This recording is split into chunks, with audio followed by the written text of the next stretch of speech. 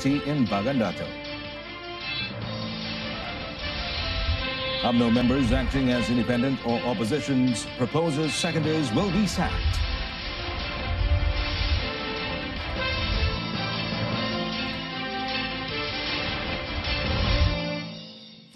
Good afternoon. You're watching News on 2, and I'm Amin Carlos. Be with you for half an hour. Now, the field of education had always received the highest priority in the government's agenda, and Prime Minister Datuk Seri Najib Tun Razak said the quality and access to education now belong to every Malaysian based on the principle of democratization of the field being undertaken by the Barisan National Government. Now, this was evident with the 56 billion ringgit allocation given to the field this year.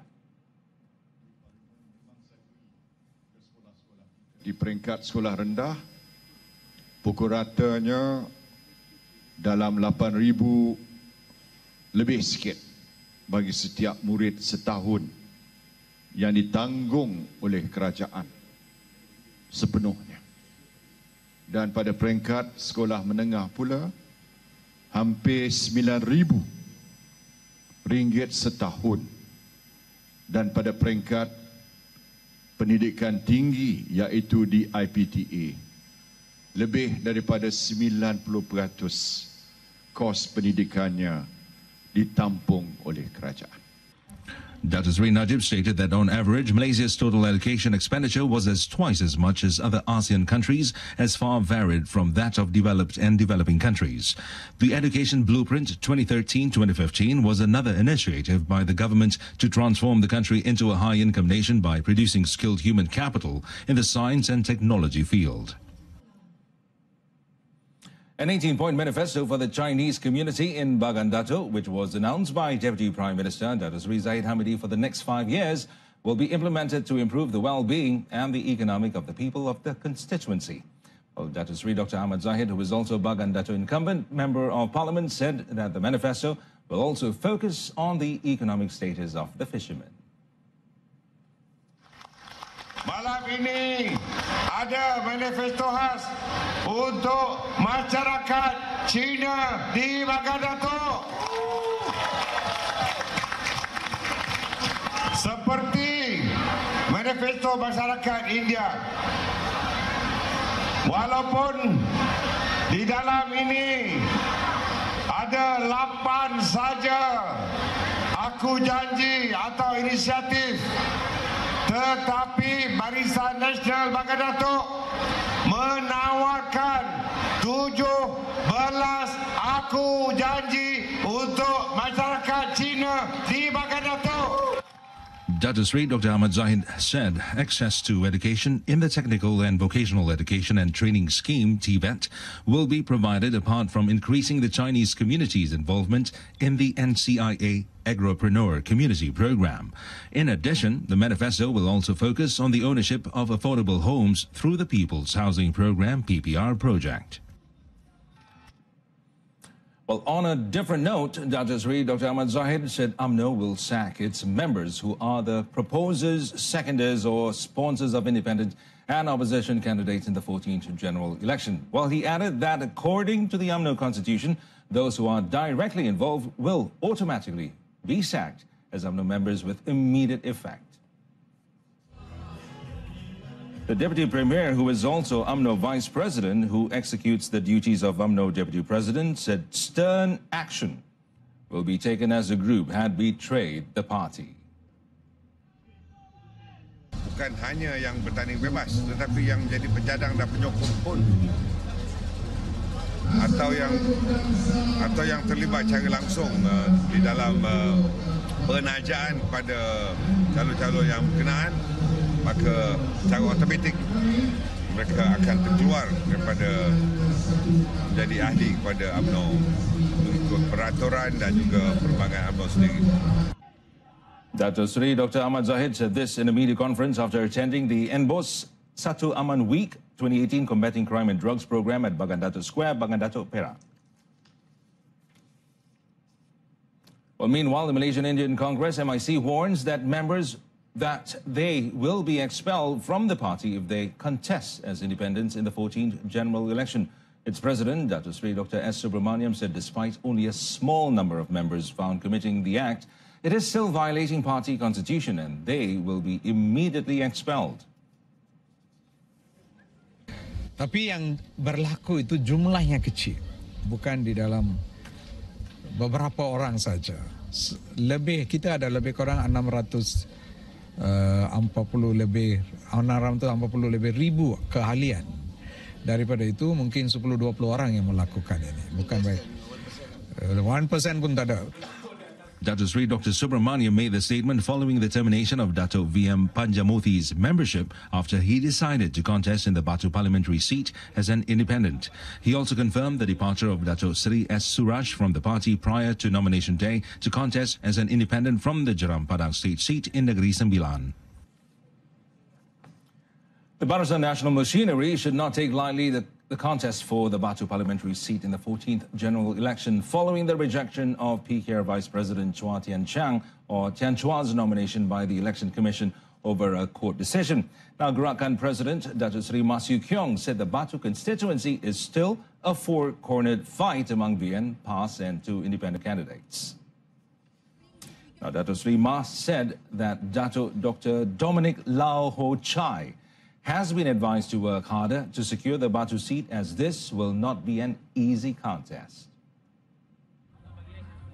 Beritahu gerakan BN belum menang di Batu dan calon kita Lau Hui Chai mesti kerja kuat lagi sebab dalam pilihan raya macam-macam boleh jadi. So masih lagi banyak yang perlu dibuat dan saya telah menasihat calon kita, calon Barisan Nasional di Batu supaya teruskan kerja kuat apa yang dia telah buat untuk 5 tahun ini. Dato' Sri Mas said this to reporters after a visit to the Jualan Sentuhan program in Taman Dinas Kedah. The Batu parliamentary seat will see BN's candidate and Gerakan Vice President Dato' Dr. Dominic being challenged by Azhar Yahya of PAS and independent candidates VM Panjamothi Muthusami and P. Prabhakaran Paramis Naren. Melaka Barisan Nasional has concluded all matters pertaining to permit application to hold a political talks during GE14 campaigning period. Its chairman, Dato' Sri Idris Harun, said the application process was completed within 24 hours after nomination day to allow smooth campaigning process for party machinery. Kita tidak ada sebarang masalah. Ceramah-ceramah kita telah pun bermula mula petang tadi dan semalam kita dah mula group meeting rumah-rumah.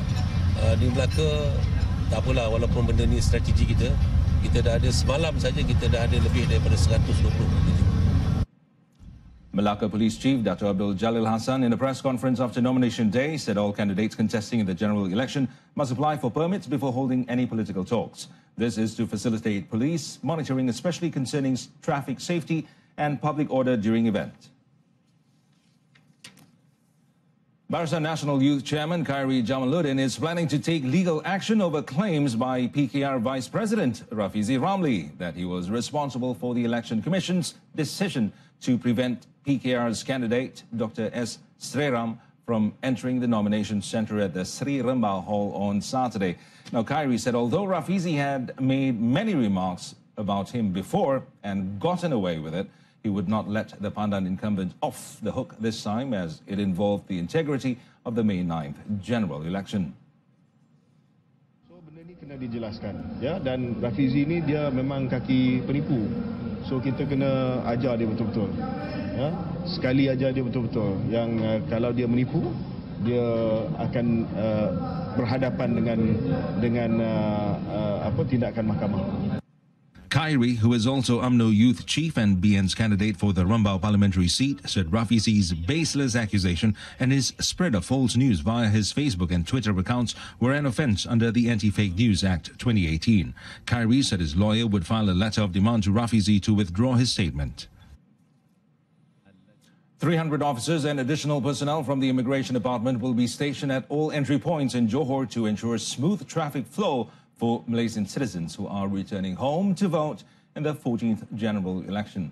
And Johor Immigration Department Director Dato Sri Rohaizi Bahari said the assignment of the additional personnel would take effect from May 8th to May 10th, aimed at assessing existing members to carry out their essential duties at the Bangunan Sultan Iskandar and Sultan Abu Bakar complex. Now, the duties included controlling traffic flow or to become replacement officers. To date, a total of 250 personnel are stationed at the Bangunan Sultan Iskandar and 100 personnel at the Sultan Abu Bakar complex. An additional 100 will be deployed for every shift in both places. And in order to prevent untoward incidents such as system failure, it has also instructed its information technology officers to be ready for any possibility. Dr. Sri Rohaizi also said that all counters will be open to reduce traffic congestion.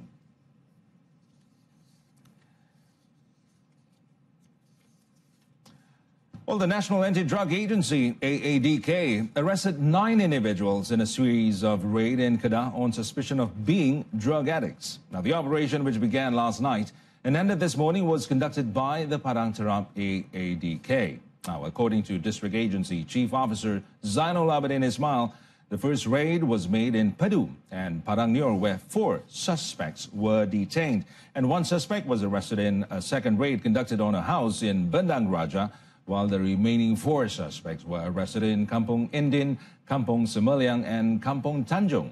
All suspects, aged between 17 and 40, tested positive for opiate and methamphetamine and will be investigated under Section 3, Subsection 1 of the Drug Dependence for Treatment and Rehabilitation Act 1983. Well, coming up, young generation urged to equip themselves with knowledge of. And if you've just joined us, welcome to News on 2.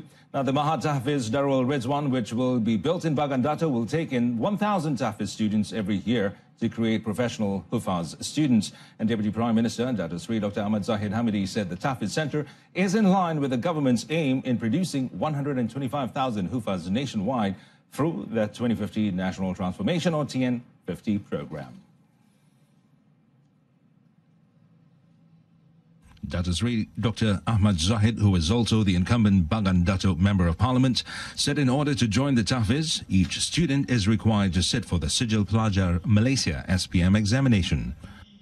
Harapan kerana kita mahu supaya hufaz mereka yang hafal Quran di Bagan Dato, walaupun daripada tahfiz yang kecil-kecil sekalipun, akan menjadi ahli-ahli profesional. The Deputy Premier said this at a gathering with Tahfiz students in Bagan Dato at Dewan Hajah Tumina, Sungai Nipah Daran, Bagan Dato, Perak. The program, organized by the Bagan Dato Islamic Religious Office, was attended by about 200 students from 7 Tahfiz schools in the constituency. Meanwhile, Tahfiz Centre operators were also reminded to emphasize on the level of security and welfare of its students before setting up Tahfiz centres in order to avoid any undesirable events.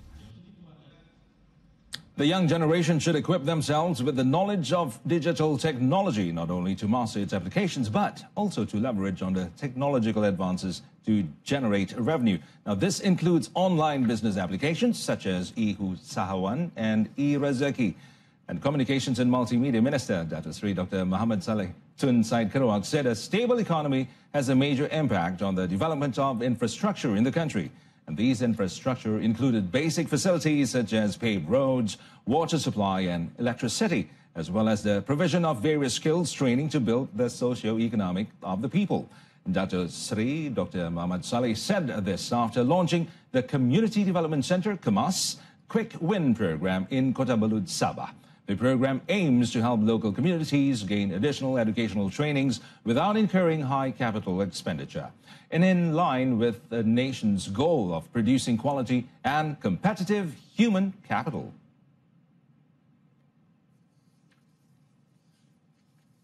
An allocation of 450 million ringgit has been announced to build a new road connecting Bintangor and Serikei in Sarawak. And Chief Minister Dato' Patinggi Abang Johari Tunopeng said the project, well, the road from Sungai Pasi in Bintangor to Tanjung Manis, also encompasses a 17-kilometer standard road and a 1.28-kilometer bridge. 450 juta. Dan jalan itu sudah tentu memberi manfaat kepada kawasan daerah Maradong. Jadi tuan-tuan, ini dalam plan. I'm not planning only, I will implement it.